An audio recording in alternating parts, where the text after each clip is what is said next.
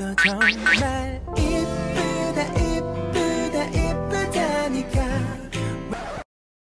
Unang kita ko pa lang sa kanya, 10 seconds pa lang sabi ko, eto na yun. Siya na yung hinahanap ko. Masasabi ko na, I finally found the one.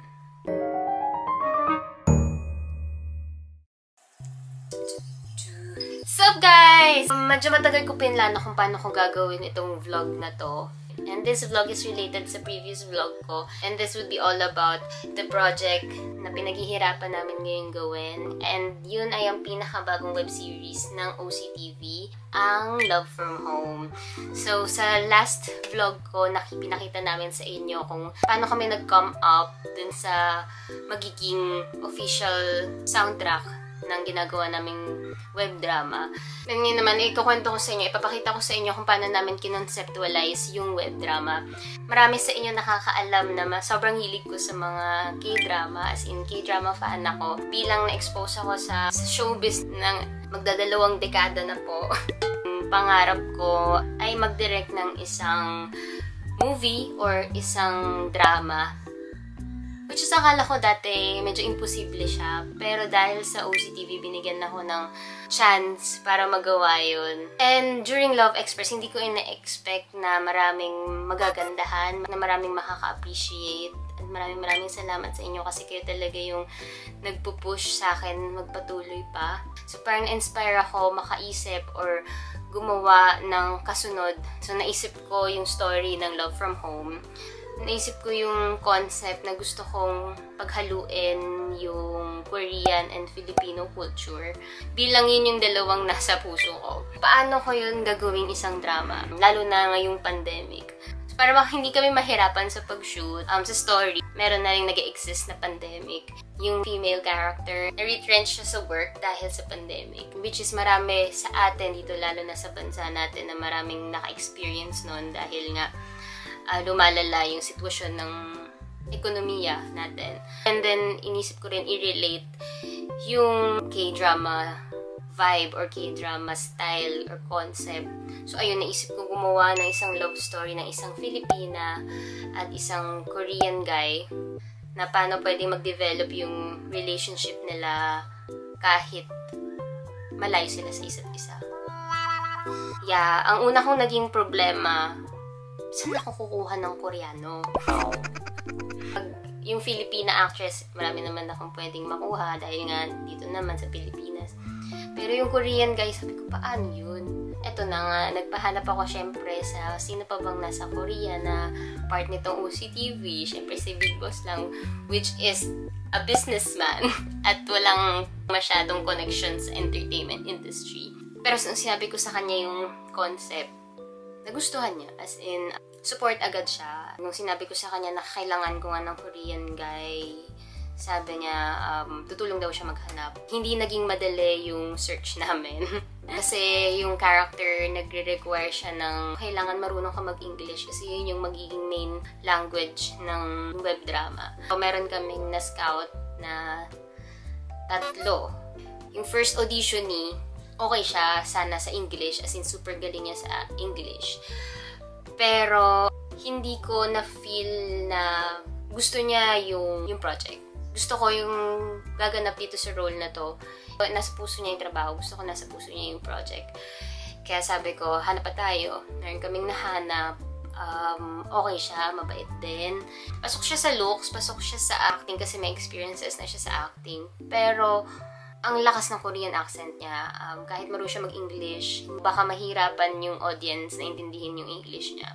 Sabi ko, try pa natin maghanap. So, ayun, naghanap naman siya, naghanap pa rin siya. So, eto na nga, yung 3rd audition ni, unang kita ko pa lang sa kanya, 10 seconds pa lang, sabi ko, eto na yun. Siya na yung hinahanap ko. Masasabi ko na, I finally found the one. So ngayon, ipapakita ko sa inyo yung naging audition niya. Kasi bawat audition, nire-record ko. And this one, may permission din niya na masama sa vlog. Doon ako curious siguro kayo, sino ba yun? Sino ba yun? So ngayon, ipapakita ko na sa inyo. Pasok!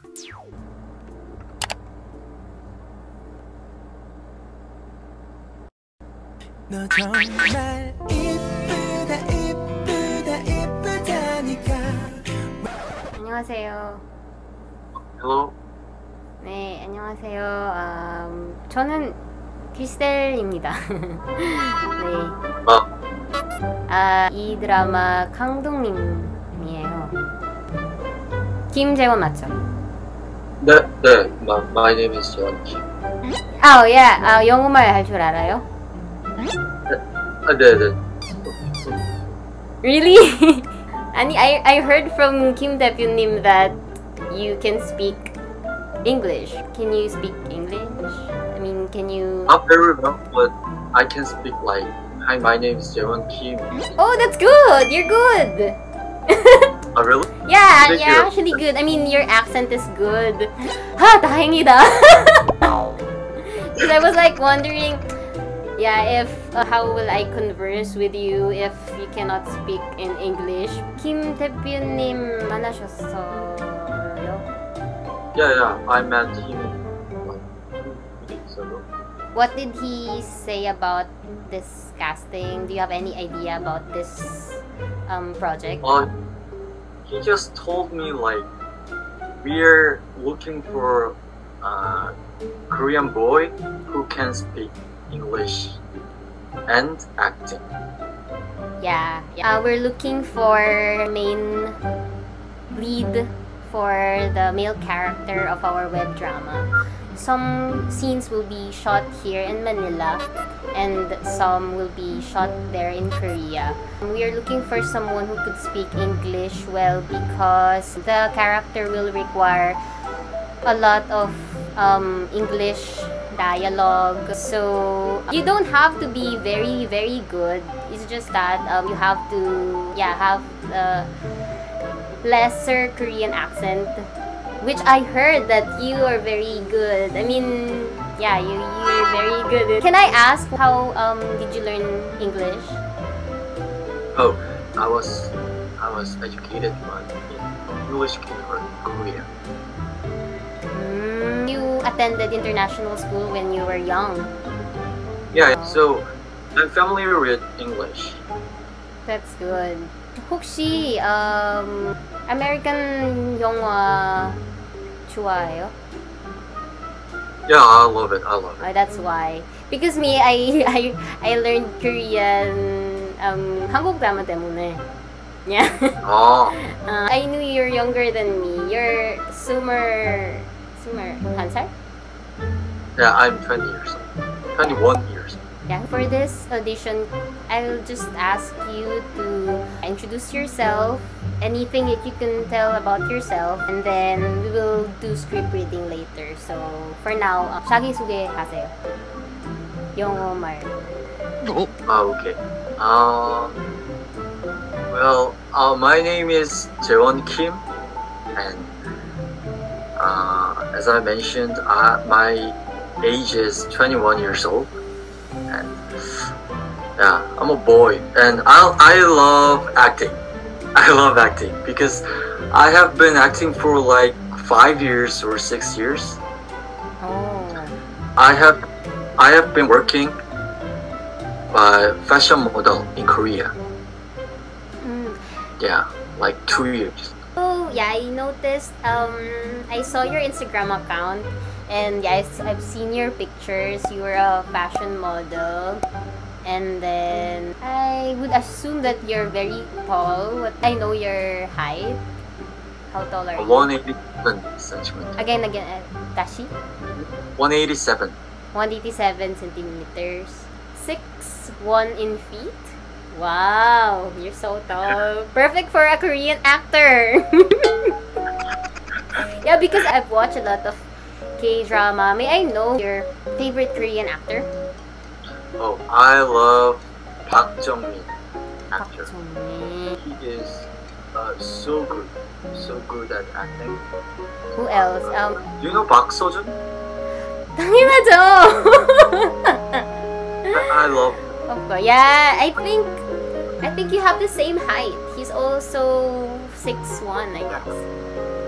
Anyway, so do you have any idea about the Philippines? Because this will be produced by Filipino production.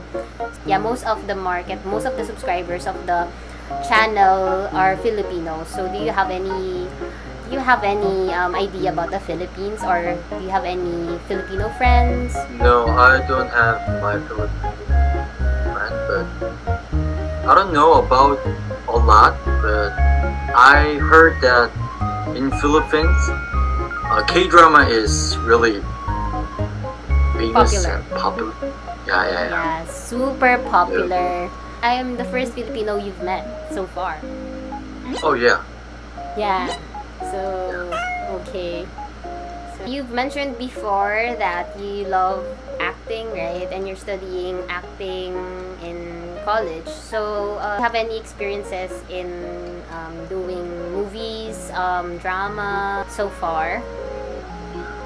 I have experienced advertisement, but not drama. So I can say this drama will be my first drama in my life. Yeah. I know the difference. There is a big difference between commercials and film. Film is very serious because I've been in the industry for like 17 years already. That's why I've experienced a lot of things here in the Philippines. Because did Kim Tepunim tell you that I am an actor here in the Philippines? Yeah. I'm shy. 부끄러워요.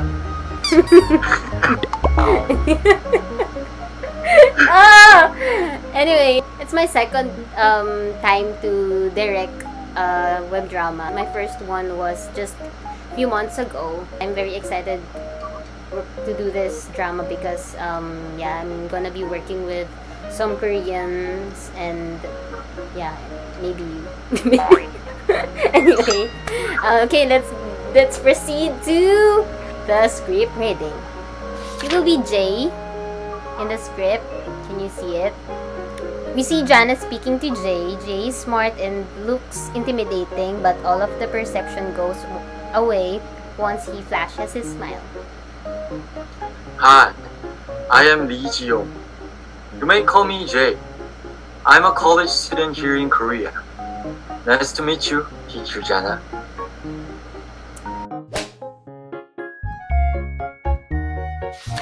잘했어.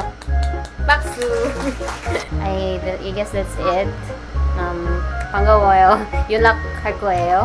I will tell Tepunim if there will be any update about this audition. I hope to work with you soon. If not in this drama, maybe in other drama.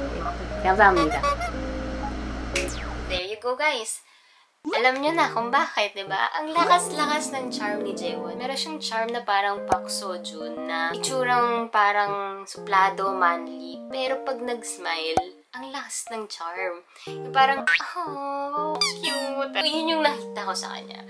Lalo na nag-script reading kami, hindi ko lang napakita sa inyo lahat. Doon ako pinaka na-impress. Kahit hindi siya tumira sa ibang bansa, kuha niya yung American accent. At hindi lahat ng Korean nagagawa yung ganun. First time niya mag-act ng ibang language. Sobrang challenging ng gano'n. Na-try ko na yun. Hirap. Hindi ko ma-express masyado yung emotion. Pero, alam nyo guys, siya talaga nung nag-shoot kami, sobrang inaral niya yung script. Sobrang focus siya. So, masasabi ko talaga na sobrang professional niya. Kahit first time niya sa drama, masasabi ko na nasa puso niya yung acting. Nasa puso niya rin yung project. And sobrang happy ako na na-discover ko siya. Sinasabi ko talaga sa inyo, he's the next big star. Pero swerte ko na na-scout ko siya few months ago kasi ngayon busy na siya. Yung talent niya sa acting talaga yung magpapa-boom sa kanya. Ngayon palang napaproud na ako sa kanya kasi wala, nauna na ako sa pila. Kaya sinasabi ko sa inyo, naku, pumila na kayo habang maigsi pa yung pila. I-follow nyo na siya sa Instagram. Ito yung Instagram niya. Manager! I'm also looking forward na makapunta ako sa Korea to meet him in person kasi sobrang bait niya din, guys. Simple, humble, and sobrang gwapo. Sobrang gwapo. Alam niyo yung aura ng mga Korean actor. Ganun siya, dun siya papunta talaga.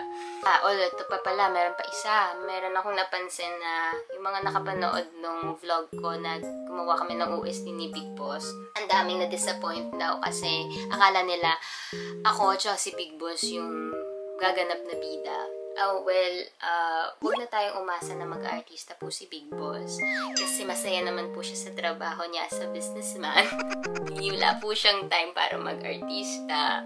Buti nga may time pa siya sa OCTV, pero wala po siya time mag-artista and hindi niya po thing yung pag-artista. Isa po siyang private person na ginawa kong public. Anyway, sa akin naman, inisip ko rin talagang mabuti kung gagawin ko tong project na to as artista and director ulit, kagaya ng Love Express. Actually, pwede naman. Kinonsider ko rin na ako yung gumanap as the lead actress. Kasi nagustuhan ko yung character. Pero may mga mas nangibabaw na reasons kung bakit pinili ko na hindi ako yung gumanap na bida. Una, kakatapos ko lang ng Love Express. Parang nakakaumay naman. Yung puro mukha ko na yung nakita nyo sa OCTV. At saka parang pahinga muna sa mga ka-love team. Pangalawa, parang gusto kong mas mag-concentrate sa production and sa directing. Nung sa Love Express, na-experience ko producer, director, artista, mahirap. Hindi ko nabibigay yung best ko dun sa tatlong yun. So parang gusto ko ngayon, ibigay ko yung best ko, makapag-concentrate ako sa directing na gustong-gusto ko rin gawin. Lastly, ang pinaka-importanteng reason, gusto ko magbigay ng opportunity sa iba. Gusto ko magbigay ng break sa mga taong very talented and deserving para makilala sila. Parang maging way ako para ma-discover yung talent nila. Hindi yung puro ako. Hindi yung for the sake of myself. Parang ganun. Kaya akong ginawa talaga yung channel. Hindi para pasikatin yung sarili ko as artista, makagawa ng mga sarili kong drama na ako yung bida. No, hindi po ganun. Gusto kong mapakita yung importance ng doing a quality content.